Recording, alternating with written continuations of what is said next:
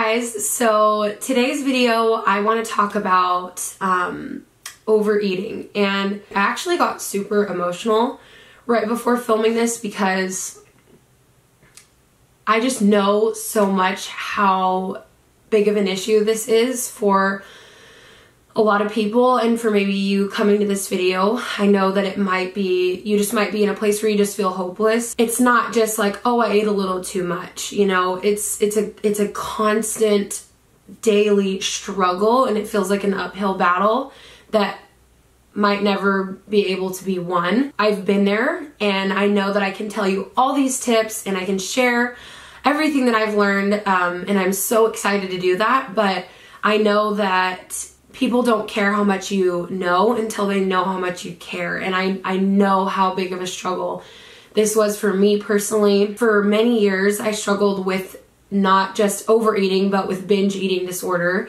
And I know that those are kind of, you know, obviously when you binge, you overeat, but binging was a disorder. It was literally an eating disorder that I had fallen into. And I just know what it's like to feel like there's literally no light at the end of the tunnel. Like, I was probably the biggest skeptic out there. Like, I truly thought there was no possible way for me to ever be healed and like have a normal relationship with food. I literally thought that's fine for everyone else. Everyone else can live a normal, healthy, happy life. And I will just always be stuck in obsessing about food and trying not to obsess about food, and then obsessing more, and then trying not to restrict, but feeling that's my only option. And I can't control my food portions, so the only way to fix that is by controlling my portions. And I just want you to know that I believe that there's hope for you too, because I felt hopeless, and there was hope for me.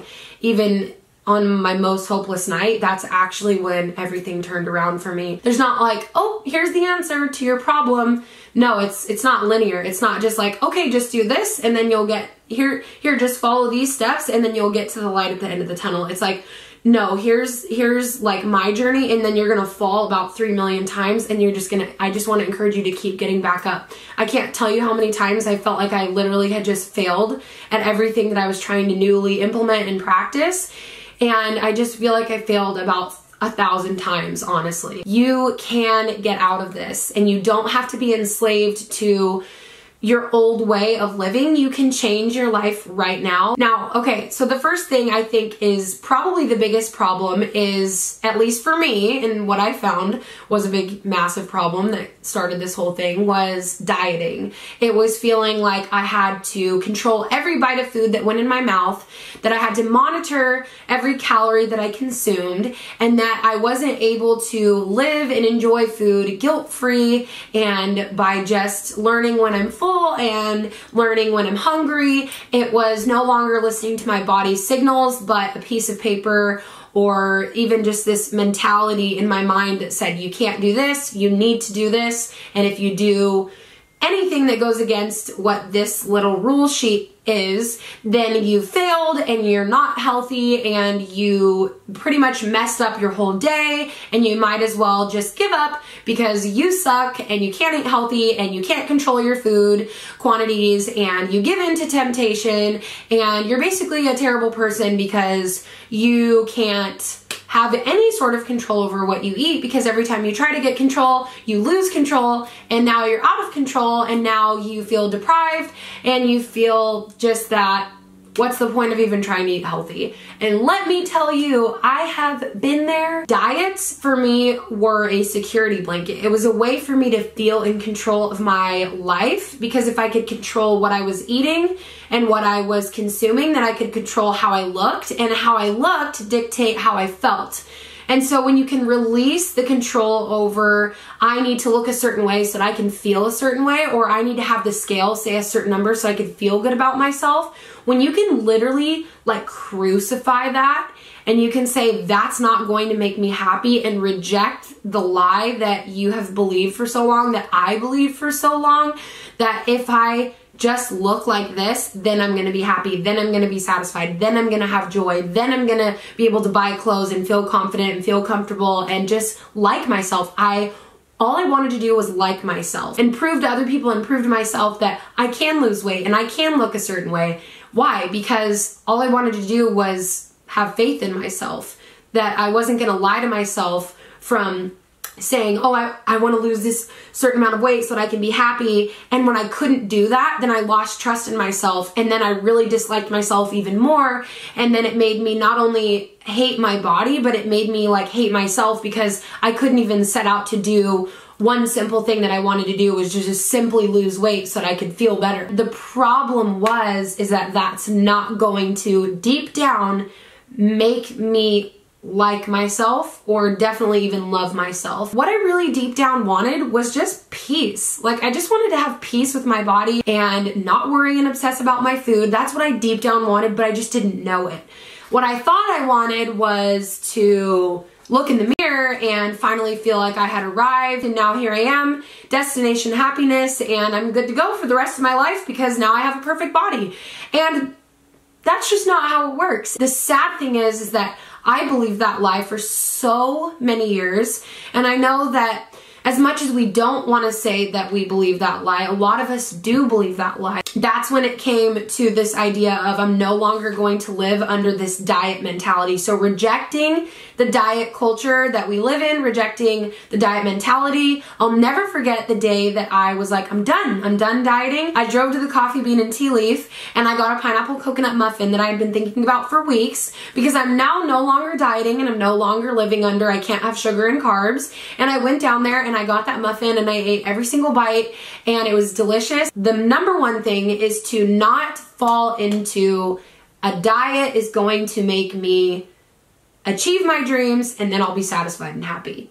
That's just not true. We can all fall victim to that lie, and we can all live in a way that is serving that lie, and it serves the belief system that that will satisfy you. And what really is freeing is saying, no, that's not going to satisfy me. That's not going to make me happy. So I refuse to fall victim into the lie by doing the things that diet tells me to do, because that's what it comes down to. It's our actions.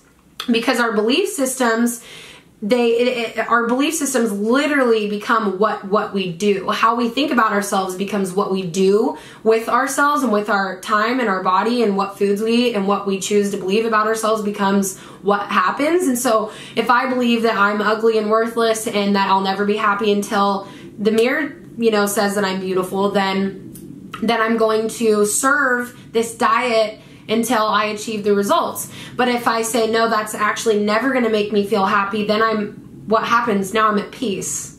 I've been free all along, and I've actually been at peace all along, but I just didn't walk in that truth. Does that make sense? That's why there's hope for today, because you can literally walk forward and you can move forward in a new direction today. Just like I went and drove and got that muffin. Why? Because I'm now no longer doing what the diet told me to do, because now, wait a minute, I don't need that to make me, I don't need to believe that anymore. So now I'm going to walk in freedom and I'm going to do a new path, no matter how many times I trip. That's the other thing we believe. We believe, well, if I mess up, if I stop dieting and then I overeat, well, then I just have to go back to dieting because I can't be controlled around food. That's not true. The reality is, with anything that we set out to do, anything in life, we're going to trip, we're going to have problems, we're going to make mistakes, and that's normal. That's what we call imperfect progress. That's how progress is made. Just like a little kid doesn't get on a bike and then just, become a BMX rider. The day they start riding, they fall, they get scrapes. Does that mean they're never going to be able to ride a bike? No, it means that they're learning. And we don't get mad at a 5-year-old for not being able to just get on the bike and ride right away, but yet we get so frustrated with ourselves. At least I found that I got frustrated with myself for, overeating after I had given up dieting, and yet I just wish I could go back and I learned, and that's the thing, I learned it's okay. I am going to mess up, and I'm going to mess up 1,000 times, but I'm going to keep getting up, and I'm going to keep riding, and I'm going to keep, and all of a sudden you get the hang of it, because that's what happens when we never give up and we keep going. So reject the diet mentality. No matter how many times you might fail and fall or feel like a failure, just keep going and move in a direction of freedom. And I'm not going to be enslaved to following a perfect diet or any sort of diet at all. Moving in from that, the next tip is to honor your hunger. So we've given up dieting, we're no longer going to live that way, and now we need to really truly honor the hunger system that God gave us, which is I'm feeling hungry right now and I am feeling full right now. I'm feeling satisfied, and learning to honor both those feelings of hungry and full, satiated and starving. For many years, again, I was listening to a diet tell me you can only eat this many calories, you can't eat past this certain time, you can't have this sort of food past this certain time. There was all these rules, and I was never actually listening to my body, because now I'm listening to this map.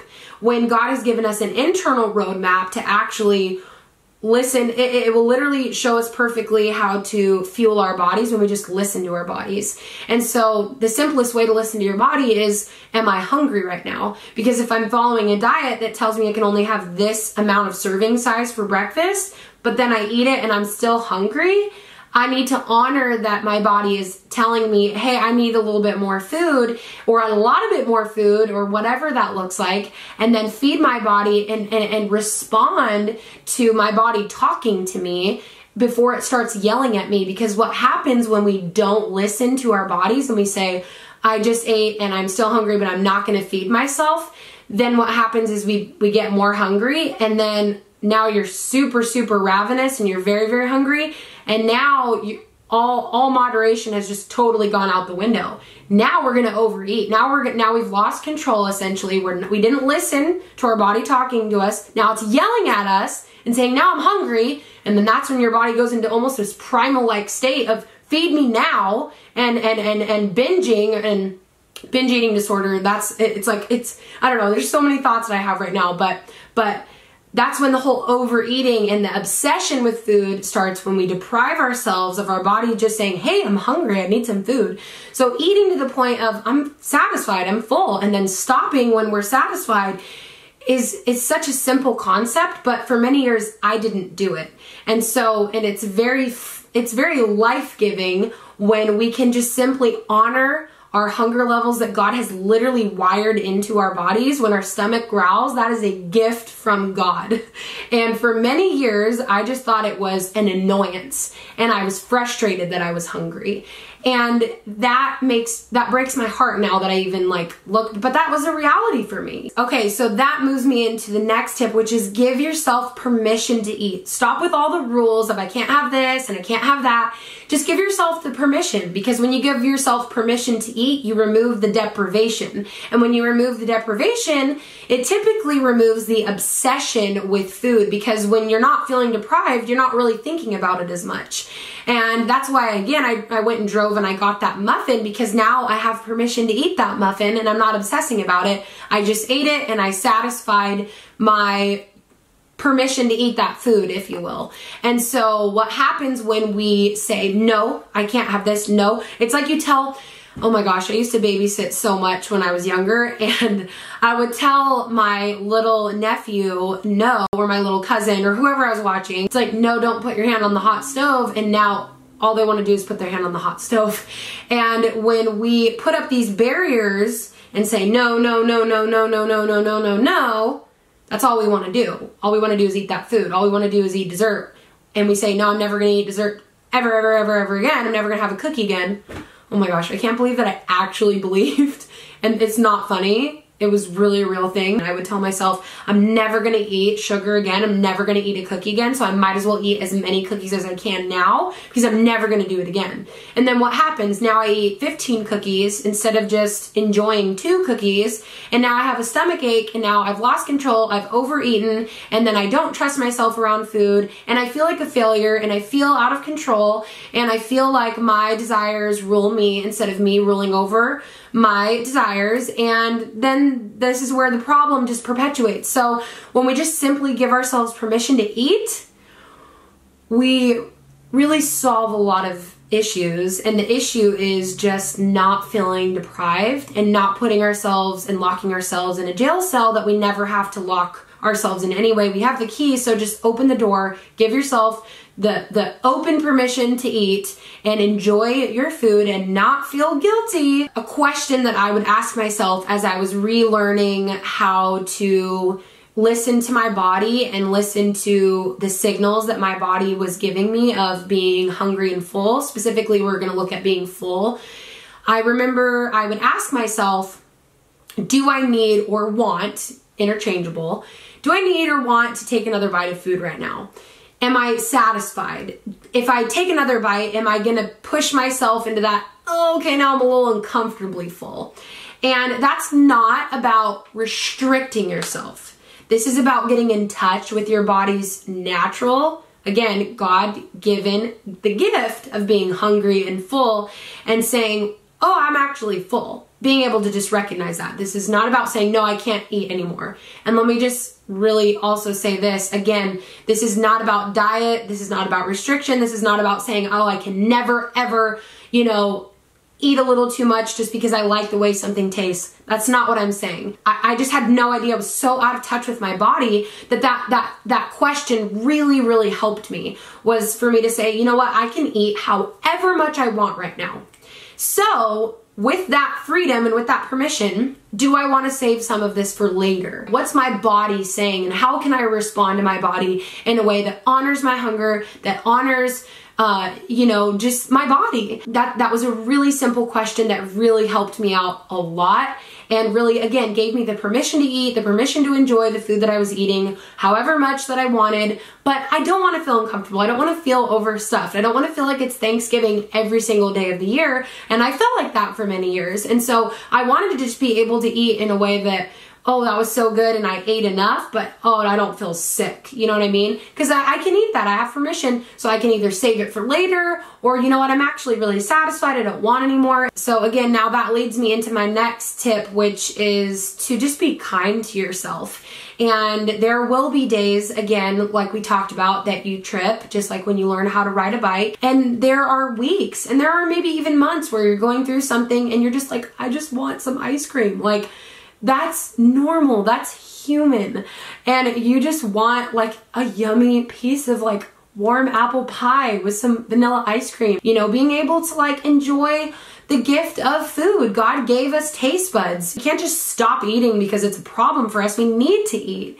And so that's where the problem lies, is learning to have self-control. And deep down, that's really all we want. We want to not feel out of control around food and out of control with our body. And we just want to be able to say, I'm so free that I can eat that, or I can say no, and I have self-control. You can have that. I didn't think I could have it for so long, but you can when we're kind to ourselves and we say, it is okay for me to be sad and then want ice cream, but also realizing that ice cream is not going to solve the emotional problems that we're having. Not being afraid to say, I need help, going to someone, saying, I really just need a listening ear, or I really would like somebody to talk to about this, or I really need to see a counselor, or I really need somebody to pray for me right now, or really just like whatever it is, crying out to God, saying, God, I need your help.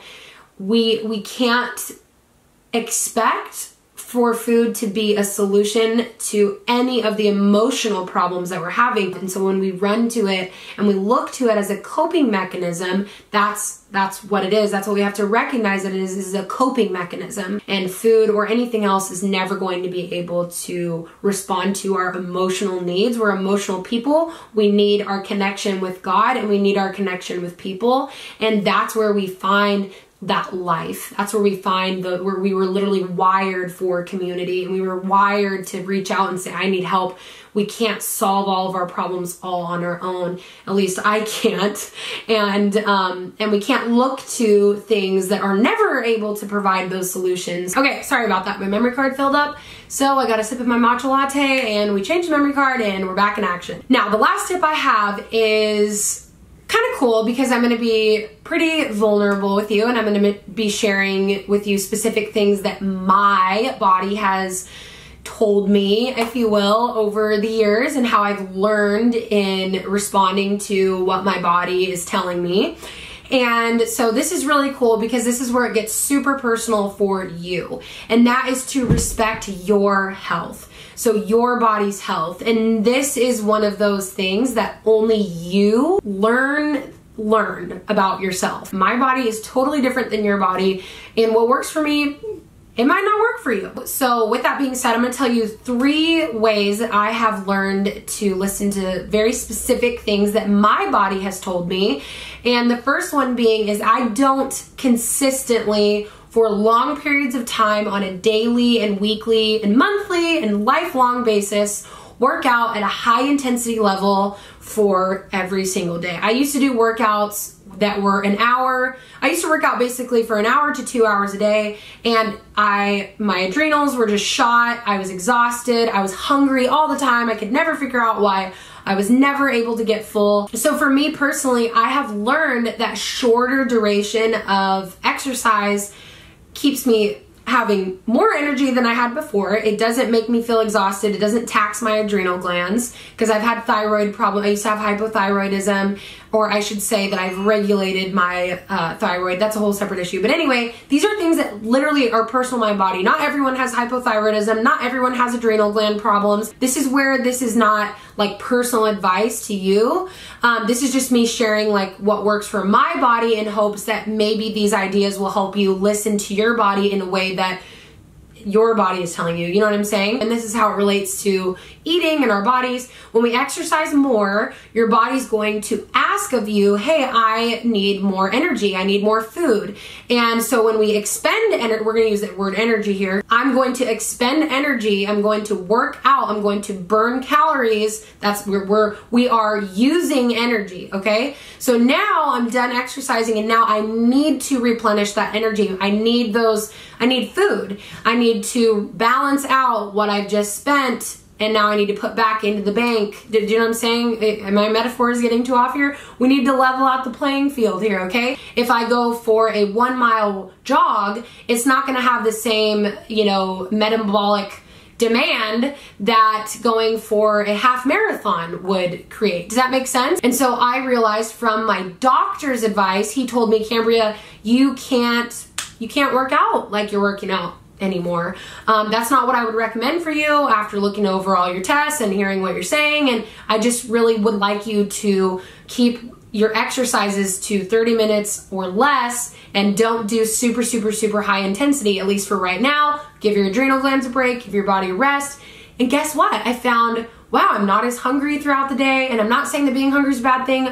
I hope at this point in the video, you can really see that I am the biggest advocate of listening to your body, feeding your body properly. I'm just saying, for me, in a realistic world, I don't want to be hungry all day long, 24/7. I literally could not keep up with myself. And that's the thing, is that like exercising for 2 hours a day wasn't realistic for me. But again, I was doing that because I thought I'd get a perfect body and then I'd be happy. So that being said, doing shorter workouts that they still can be at a higher intensity, just not at the most high intensity possible, but still in a way that challenges my body, that gets me stronger, that makes me feel sweaty, like I got a good workout. But it is something that's helpful. It's something to keep in mind, that if you exercise for a very long period of time at a very high intensity, your body is going to be more hungry. And that's something I'm being honest, I never thought about that before. That I never figured out. I'm like, why am I hungry all day long? Why can I never be satisfied? It's because I was expending so much energy, and my body was saying, hey, I need more energy, so I'm hungry. This next tip, I listened to my own advice, and I did not start this when I first learned about it. And again, this was under supervision of my doctor. I learned about intermittent fasting. This is something that I will say that I regularly practice even today, because it benefits my body. It makes me feel good, makes me have energy. And my doctor, he suggested intermittent fasting might be helpful for you. And basically the whole idea is that you're just giving your digestive system a break. It's not about restricting food. It's not about under eating. It's not about anything to do with any sort of eating disorder at all. I would never promote anything like that. I had an eating disorder. This is something very near and dear to my heart. I am not saying in any way, shape, or form to not eat. Even the whole idea of breakfast is break fast. You're breaking your fast. Why? Because you've been sleeping all night and you haven't been eating. Just like when you wake up in the morning, you're slightly dehydrated because you haven't been drinking water for like 8-9 hours, or 6 to 7, however long you're sleeping for. To look at fasting in a negative aspect, for me, I did it for a long time because I thought, well, that's just another eating disorder, trick of the whatever. And it's not. It's really not, especially if you're using it in the right way, in a way that is beneficial. When I learned about fasting, intermittent fasting years ago, I knew it wasn't right for me at this time, okay? So I didn't do it because I knew it wouldn't be helpful or beneficial. It would, even though it probably would have really helped my digestive system at the time, I knew that mentally I wasn't in the right place yet. And then I progressed And again, we fall off our bike and then we get back up and we learn to ride a little better and a little easier and a little further. And now, hey, I can ride a bike. And now, hey, I have a healthy relationship with my body and food again. And so this has helped me to heal my gut, heal my digestive issues. And it's honestly helped me to regulate my hunger in a way that works for my body. So I give my body a break and I allow my body to just chill out for the morning. And I usually eat, like this morning I ate around 10:30, sometimes I ate around 11 or 11:30. I usually don't ever eat after 11:30 because then that doesn't work for my body. But and I don't give myself rules on the fasting either. I can make a whole separate video on intermittent fasting. There's like a lot of things that I could talk about, so let me know if you want to see that. But again, this is just another umbrella tip under the idea of learning to listen to your health needs in your body. And again, that is so personal. So that's really helped me because it helps me to not feel super, super hungry throughout the day. There's nothing wrong with feeling super, super hungry. That's just your body saying, hey, I'm hungry. But again, there's nothing wrong with saying, hey, I need some help regulating my hunger. That's not anything to do with an eating disorder or dieting mentality. It's just learning to listen and respond to your body in a positive, good way, okay? There's nothing wrong with that. I want to make that clear. So when I give my digestive system a rest, it can perform optimally. I feel better. I have more energy. I have more mental clarity, and I'm able to regulate my hunger in a way that honors my body, that makes me feel good, and that I can eat until I'm full and satisfied and not feel ravenous throughout the day. The last thing is to have satiating meals. So this idea is the very practical, simple, fun little tips part of this video. And again, listen to your own body. But maybe if you're just waking up and having a piece of toast and then you find, why am I hungry an hour later? Have a more balanced, wholesome breakfast. Have a more balanced, wholesome snack.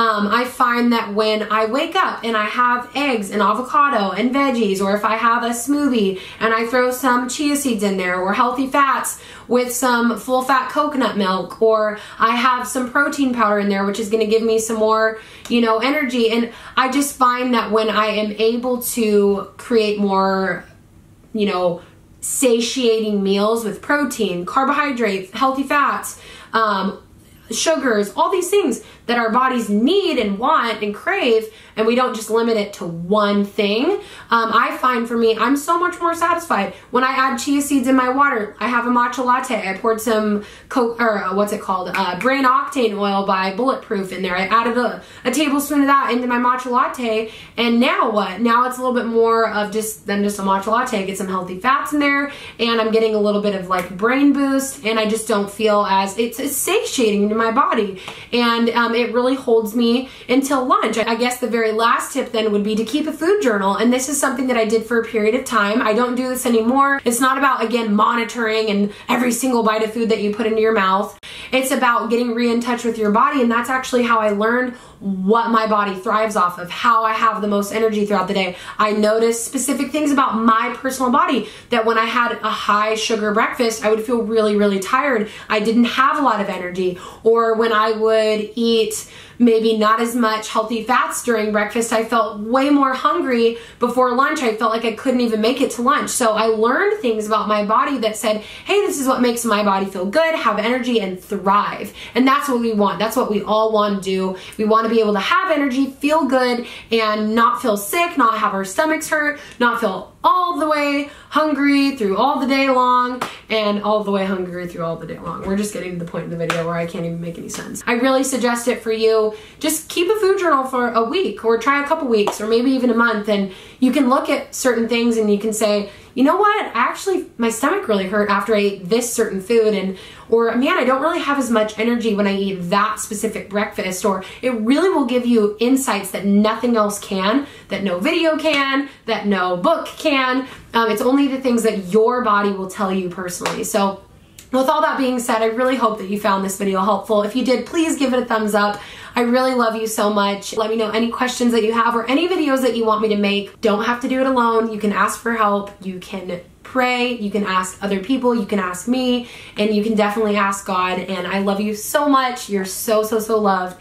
And there's hope. There's something good on the horizon. There's something not just good but beautiful on the horizon, and I just wish I could give you a hug. And I'm gonna finish drinking my matcha latte now, and I'm gonna go eat some lunch. So that's how we're gonna end this video, and I will see you in my next video. Bye.